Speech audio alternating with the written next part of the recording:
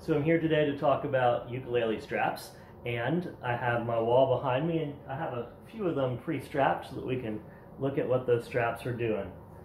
First, we'll say that I do not normally use a ukulele strap, but if you are going to use a strap, it's important you get the right type.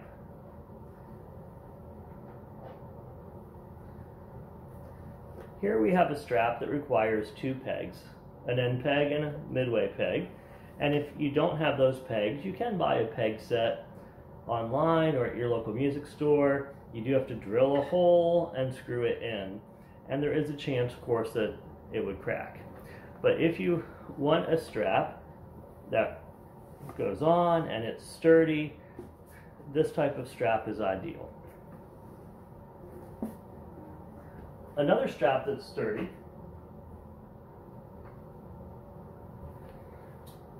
requires just one peg, one end pin, and then on the other end it ties around up near the nut. Now if you're playing regular guitar, a lot of time the strap tied here is not comfortable, but for ukulele, because it's a smaller instrument, it does tend to work fairly well. So this also means that you can be hands-free and that you've got lots of control over your instrument.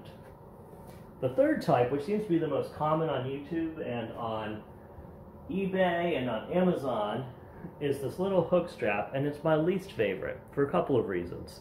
One is, when you slide this on and off, it can scratch the finish of your ukulele. And the other is, although it's holding your ukulele on, it's not really holding it. If you have this on and you let go, it just doesn't want to lay the right way. If you have this on and you let go, it's going to fall away from you. It's not going to hold itself up. So you end up mostly holding it anyway. It's kind of like a security blanket, I guess. In case you let go, it grabs it. But this strap, you adjust to the height you want. And it does the job of a little security blanket. Like I say, the drawbacks are potentially scratching your finish and the fact that you can't really go hands-free with the ukulele.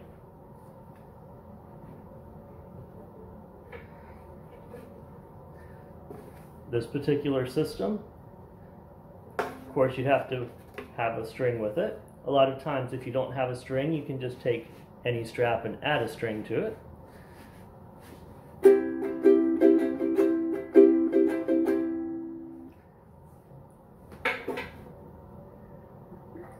And then here we are with the two pegs.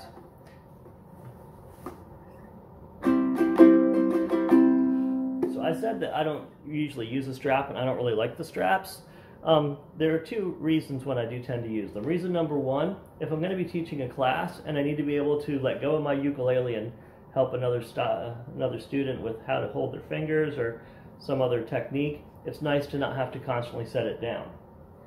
And then the other thing is, if you are using a ukulele that gets plugged in and the cord is heavy and you're going to be playing for a long time, that weight can really pull down on it, and in that case it is nice to have that strap to help supporting it. So if you do order a strap, you want to make sure that you get the right type. You want to find out if you need to buy pins, pegs, and then if you do, is that something you're going to try to install yourself, or if you're going to pay a professional to do it? I'm not real fond of installing them myself. I did it once and I didn't break anything, but the more expensive your instrument is, the more careful you want to be. And those are some things about the ukulele straps. I just finished recording the strap video, and I did not make a comment about my shirt, and somebody here at my house said that I need to at least point it out. So we have here a guitar and a ukulele. And the play on Star Wars, it's not Luke, but it's Ook. Ook, I am your father. No!